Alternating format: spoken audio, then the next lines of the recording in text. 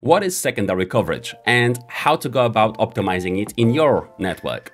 Use Ekahau Optimizer. It turns the Wi-Fi data you've just collected in your sidewalk into actionable insight, laying everything out into easy step-by-step guides for optimizing your network. Secondary coverage is just one of many configurations Optimizer analyzes.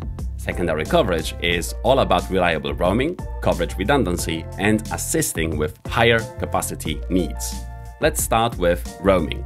Roaming happens when your device jumps between access points. Imagine walking around the office whilst being on a voice call or carting hospital devices from room to room. To enjoy smooth roaming, you need decent primary and secondary signal strength. It's measured in dBm. Anything higher than around NEC 67 is considered a great coverage. Ideally, you want to have both primary and secondary signal strength hitting that NEC 67 dBm mark. So that NEC 67 dBm secondary coverage means that every time you get to the edge of your existing coverage cell, you always have a great alternative to roam to.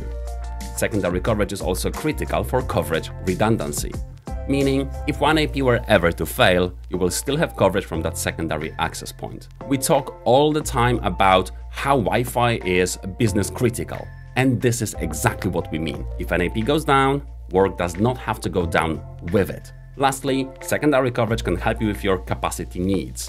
Primary plus secondary coverage will most likely mean that your connected devices will now be spread between two APs instead of just one. And that means more people in the same area, so your network can keep up with all these added devices and new types of applications. Now, how do you fix secondary coverage, guys? It's a simple 1-2 combo.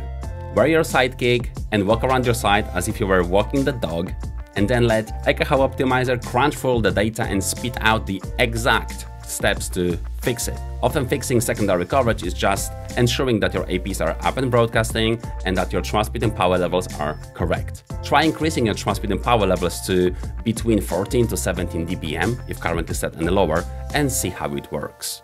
There you have it, folks. Secondary coverage is super important to improve roaming, redundancy, and capacity.